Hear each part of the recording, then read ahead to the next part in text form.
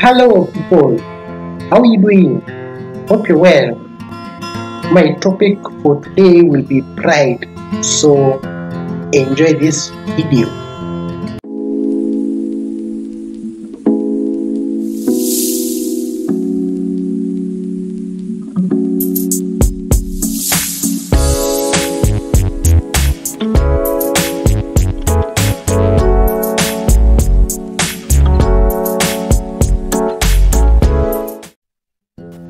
Hello people, how are you doing?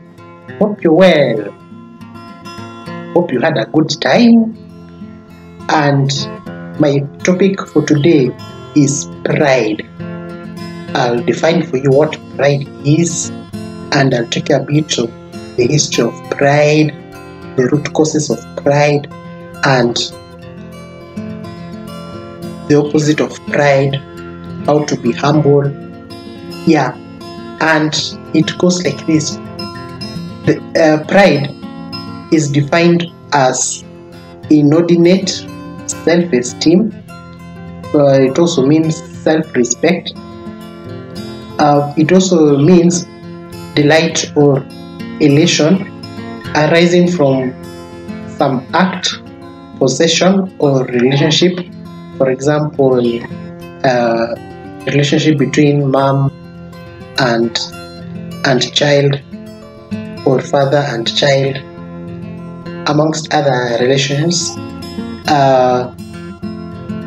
It also means proud or disdainful behavior or treatment.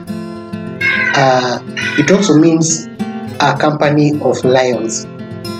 And the synonyms of pride is self-esteem, self-regard, ego. Yeah. And pride is one of the 7 deadly sins mentioned in the Bible, and it originated when Satan fell from heaven after he sinned against God in heaven. And Satan was very proud of his good looks, and this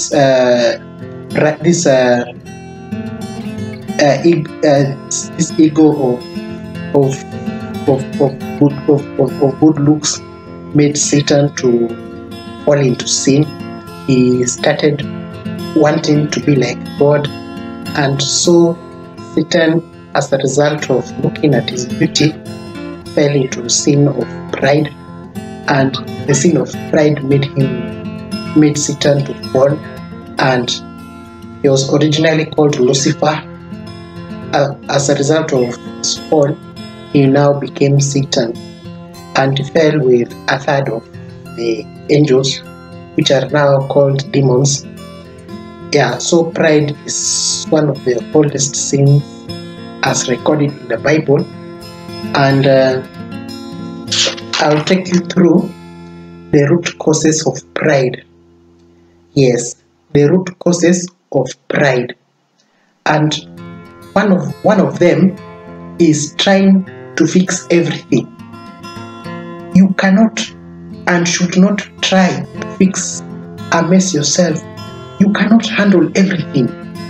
You can handle some things, but you cannot handle everything, because we are not God. Yes, God gives us abilities that we are good at, and gives us certain abilities so that we can glorify Him with our abilities. So we cannot be good at everything. No. Number 2 is fear of humility.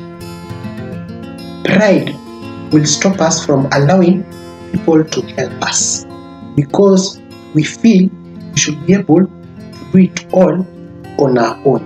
So pride makes us feel that we can do things all by ourselves. We don't need people in our lives. We can handle things ourselves. But the truth is, we can't We can't handle things ourselves.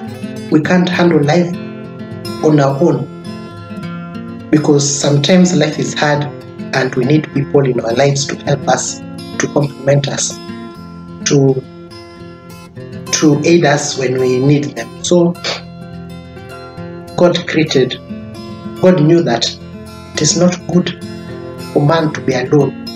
So it is not good for us to be alone, because we need people in our lives. And God knows that we are weak. We can't handle life on our own. Number 3 is fear of vulnerability. We can often be slow to get help or be our true selves because we don't want people to see our weakness. So once we are proud, pride is a way of hiding our weakness, and we feel proud because we don't want people to think that we are weak, that we can fall anytime. So pride is not good. Pride, we don't learn, we don't accept that we make mistakes and that we fall just as any other person. So pride makes us feel that we are not vulnerable. And finally, number 4 is low self-esteem.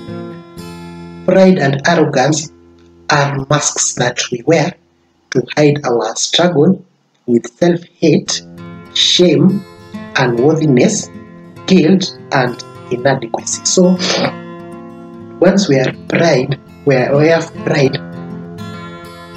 try to hide ourselves because of shame, because of self-pity, self-hate. Yes, pride is the source of shame.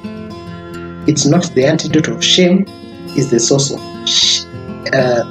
of shame. And we are weak. We all have weaknesses. We cannot be good at everything. Yes. And the opposite of pride is humility. And I will take you through the ways in which you can develop humility. And one of them is spend time listening to others. The Bible tells us that we should be swift to listen, we should be slow to speak, and slow to wrath. So once we listen to others, we are able to learn more from the opinions of others, more than trying to fix things on our own. Number 2 is practice mindfulness and focus on the present. So we should be mindful of others more than ourselves, and we should focus on the present situation taking place. We should not focus on the past. Number 3 is ask for help when you need it, because we can't be good at everything. It will reach a point where we'll need people, where you'll always have trouble and you'll need people's assistance. So you should lower pride and ask for help, accept our weakness. Yes. And number 4 is be grateful for what you have. Once you're grateful for what you have, and you won't have pride, you'll just have contentment, because pride makes us want to have more than what you have, but humility makes us to appreciate what you have, the abilities you have, what things that God has given each one of us. Yes. Number 5 is learn to love yourself.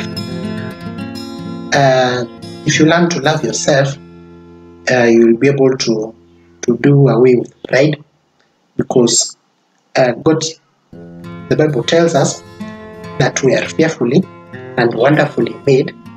He has written in the book of Psalms chapter 139. So if you love yourself, you won't have the feelings of pride, because you realize that people who are proud, they struggle loving themselves. And finally, number 6 is accept the blood of Jesus. Jesus Christ is our example of how we should be humble. By washing the disciples' feet, Jesus was demonstrating that a leader is a servant. And so the blood of Jesus Christ will be able to dispel the spirit of pride from your heart. Yeah.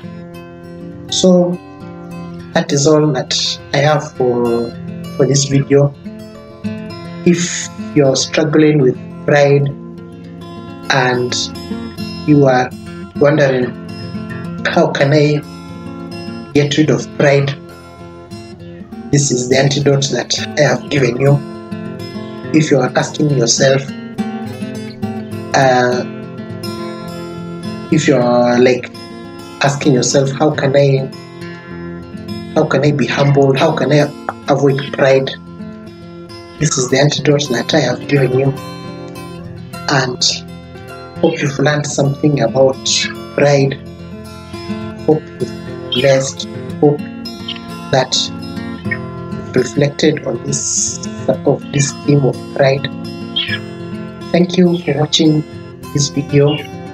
Thank you for your cooperation, and bye everybody.